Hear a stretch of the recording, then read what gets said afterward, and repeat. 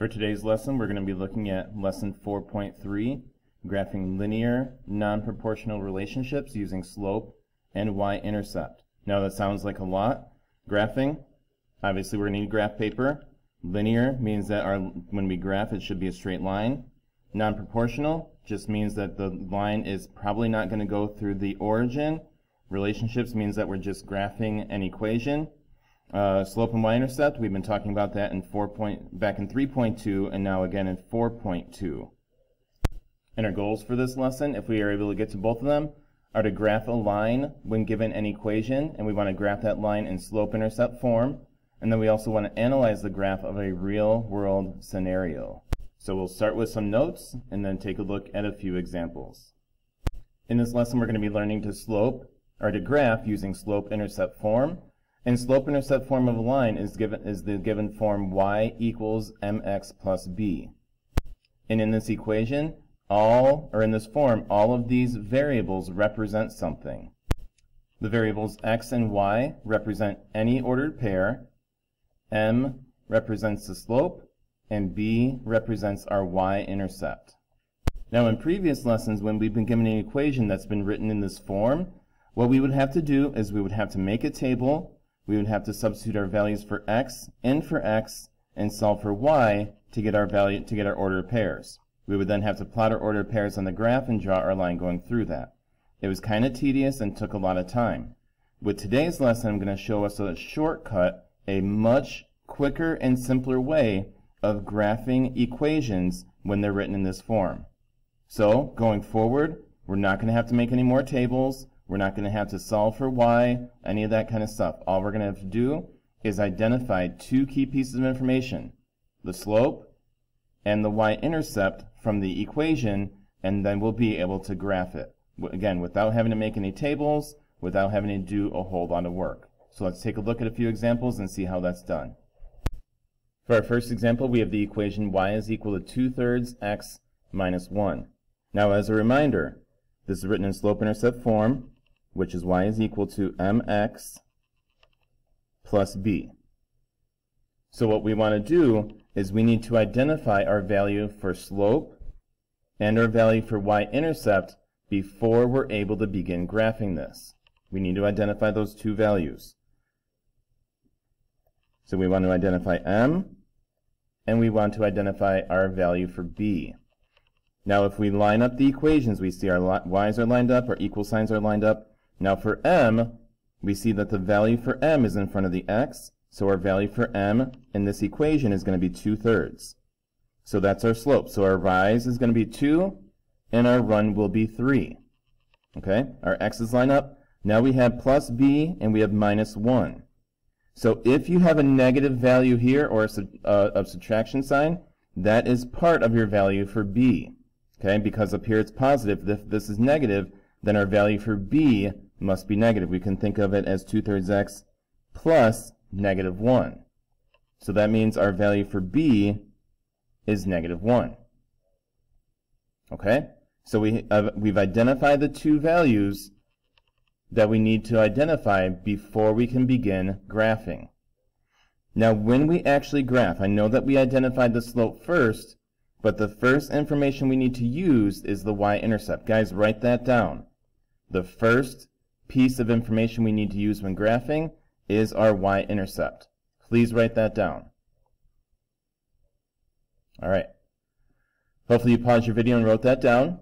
So in order to start, we use our y-intercept, and we remember that to find our y-intercept, we start at the origin, and we count straight up, or we count straight down. We count up if our value for y-intercept is positive. We count down if our value for y-intercept is negative. Here, our value for y-intercept is negative. So what that means is we are going to start off from the origin by counting down 1 unit. And so that's where we plot our first point. So this value here, that is our y-intercept, which we got from right here.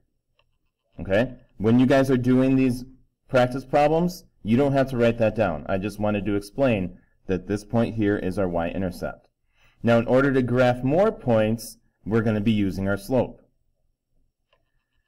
we continue from the y-intercept. Don't go back to the origin.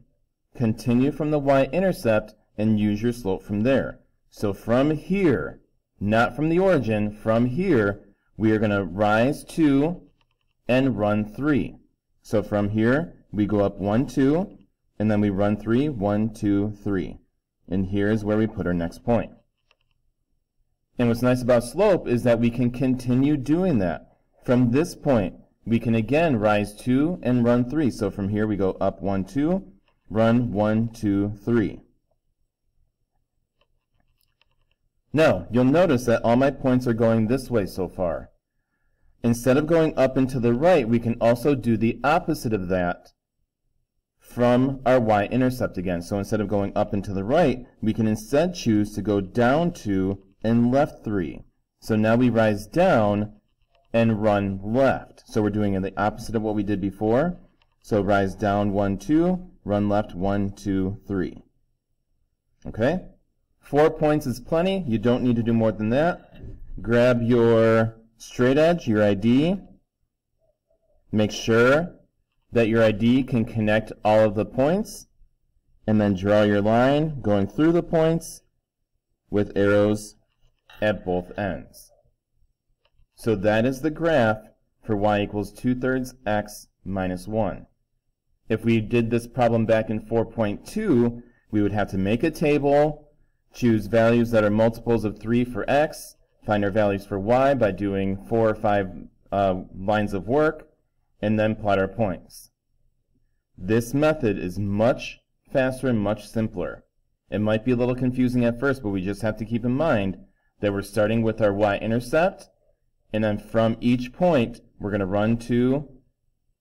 rise 2 and run 3. Let's take a look at one more example. Next example, y equals negative 5 over 2x plus 3. So we're going to write y equals mx plus b above it, just so that we can more easily identify our values for slope and y-intercept. Once you've gone through a few of these, you do not have to write this down anymore. You should just be able to look at the equation and identify the key information that we need. So from this equation, our value for m is going to be negative 5/2.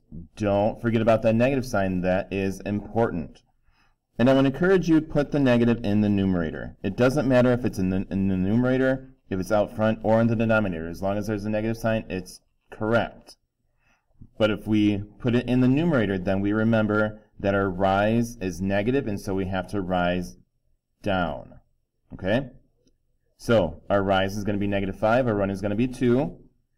But we don't start with that. We start with our value for our y-intercept. We have plus signs here, so that means our value for b is going to equal 3. Now, our y-intercept is where we start. If our y-intercept is 3, remember that for y-intercept, we're counting straight up or we're counting straight down. Because we're positive, we're going to start by counting up, and we're going to count up 3 units and put our first point there. Okay? B is 3, so I count up 3 units from the origin. That's where I put my first point. Now, we're going to be using our slope here to plot more points. Rise is negative 5, run is 2. So we're going to count down 5 from this point. We don't go back to the origin. We continue from this point that we just made. So from here we're going to go down 5, 1, 2, 3, 4, 5, and write 2, 1, 2. And we can do that again. Go down 5 from this point, down 5, 1, 2, 3, 4, 5, and write 2 again. Now, 3 points, those kind of take up the whole graph. We might be able to squeeze one in by doing the opposite. So instead of going down and to the right, we can go up and to the left. I'm sure that I'll run off my graph, but that's okay. 1, 2, 3, 4, 5, and left 1, 2. Okay? So even though that point's a little bit off our graph, that's all right. And we're going to use our ID to connect our lines. Can't even connect them all with my ID. Guys, if you cannot connect all the points with your ID, don't even worry about that point that you can't connect. A line, the length of your ID, is plenty long. And that's it. That is our graph for y equals negative 5/2 x plus 3. Originally, I hoped that we would have enough time in our video to analyze the graphs as well. I don't think we're going to have that time, so instead we're going to just look at a couple more examples of this because this is a crucial, important lesson that we're going to need for the next couple months, so we want to make sure that we have some good examples and that we know what we're doing here. So we're going to take a look at 2 more examples if we have time, and then we'll call it a day for the video. For our next example, we have y is equal to negative x plus 2. Right, y equals mx plus b. Our y's line up, our equal signs line up, but for m, we just have a negative sign. Well, we need values when we're using our slope. So, if there's no number in front of the x, if there's no number written in front of the x, we can imagine it as a 1. Okay? So, our slope here is going to be negative 1. But as a reminder, I would always encourage you to write slope as a fraction, especially when you're graphing, so that we can easily identify our rise and our run. So instead of just negative 1, we're going to write our slope as negative 1 over 1.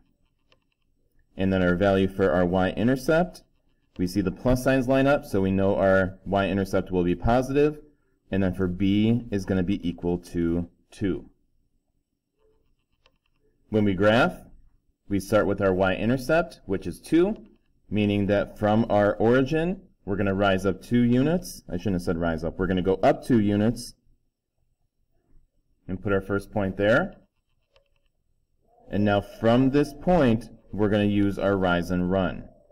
So from this point, we're going to rise down 1 and then run right 1. So from here, we go down 1, right 1.